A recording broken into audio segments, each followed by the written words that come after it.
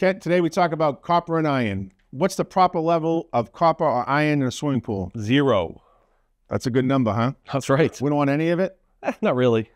So what happens if we, say, have some copper and iron in the pool? What's a typical reaction for the pool water? How would a customer know? Well, once you put chlorine in, usually there's a reaction that turns your water like a milky white, a green, a brown, something not very pleasant.